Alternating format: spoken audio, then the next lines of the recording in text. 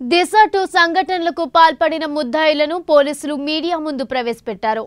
గూడూరు పట్టణంలోని Gudur rural police station media సమావేశం ఏర్పాటు చేసి ముద్దాయిలను ప్రవేశపెట్టారు.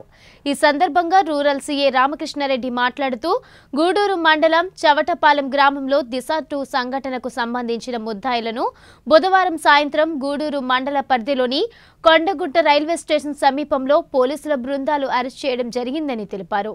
నిందితులైన సాయి శివకుమార్, వెంకటేష్, శరత్, వినోద్ కుమార్, లక్ష్మయ్య అనే 5 మంది యువకులు గ్రామంలో వివిధ కాలనీల్లో నివసిస్తున్నారు అని తెలిపారు. వీరిలో మొదటి ముద్దాయి అయిన సాయి వివిధ కేసుల్లో ముద్దాయిగా ఉన్నాడన్నారు. అతనిపై రౌడీ షీట్గా కేసు నమోదైందన్నారు.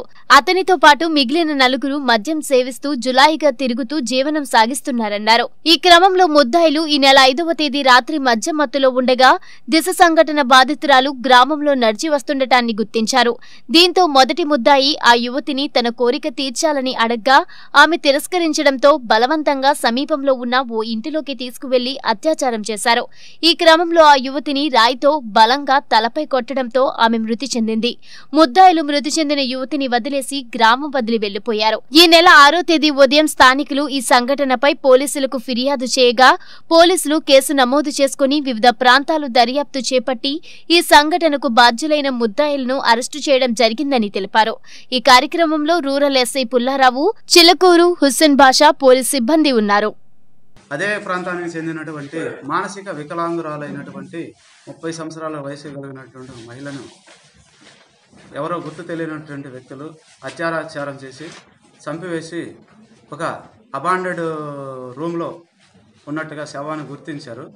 దాని మేరకు మాకు పోలీసు వారికి సమాచారం ఇచ్చి కంప్లైంట్ ఇచ్చిన మేరకు మేము కేసు నమోదు చేసి దర్యాప్తు చేయడం జరిగింది. ఇందులో మా నెల్లూరు జిల్లా ఎస్పీ గారు అనేటువంటి శ్రీ భాస్కర్ భూషణ్ సార్ గారు ఈ కేసుని ప్రతిష్టాత్మకంగా ఛాలెంజింగ్గా తీసుకొని మా అందరిని ముందు నడిపించి గైడెన్స్ ఇస్తూ సూచనలు సలహాలు ఇస్తూ జరిగింది. సార్ యొక్క సూచనల మేరకు గూడూరు మరియు ఆత్మకూరు డిఎస్పీ గారు అయినటువంటి భవానీ హర్ష మరియు మక్బుల్ సార్ యొక్క పర్యవేక్షణలో మేము దర్యాప్తులో భాగంగా ఈ కేసులో ఎలాంటి క్లూ లేకపోయినప్పటికీ కూడా చిన్న ఆధారంతో మేము దాన్ని కేసు ఛేదించి అందులో ఇన్వాల్వ్ అయినటువంటి రేప్ చేసి చంపినటువంటి ముద్దాయిలైనటువంటి అదే గ్రామానికి చెందినటువంటి శివ, వెంకటేష్, శరత్ మరియు వినోద్, లక్ష్మయ్య అయినటువంటి 5 మందిని అరెస్ట్ చేయడం జరిగింది.